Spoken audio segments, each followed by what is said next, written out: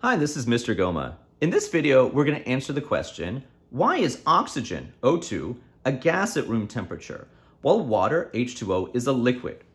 So let's assume we've got supramolecular vision, and we can zoom in on the molecular structure of these two compounds. So on the left here, I've got water, H2O, and on the right, I'll put O2. And you'll notice I've drawn these with the solid black lines representing the covalent bonds. These are the shared pairs of electrons that are holding together the atoms in a single molecule. So you'll see these with the solid black lines.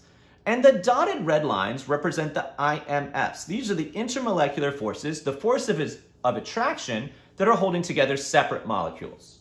Now, we know that if something were to boil to go into the gas phase, it's going to be the IMFs that break before the covalent bonds because the IMFs are weaker attractions than the covalent bonds. So, if the IMFs were the same strength in oxygen and in water, H2O and O2 would boil at exactly the same temperature. So at the same temperature, they would both be the same state of matter. But we know that's not the case. We know that at room temperature, H2O is a liquid while O2 is a gas. So let's go back and take a look at the IMFs that hold these compounds together. Well, we should know that H2O molecules are attracted by hydrogen bonds. Those are the strongest IMFs, while O2 molecules are attracted by London dispersion forces only. Those are the weakest IMFs. So what would it take more energy to pull apart? A strong IMF or a weak IMF? Well, clearly, it's going to take more energy to pull apart a stronger IMF.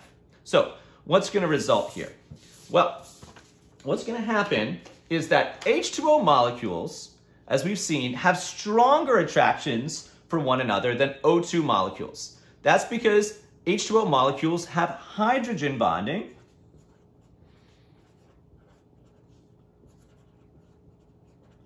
versus LDF only for O2.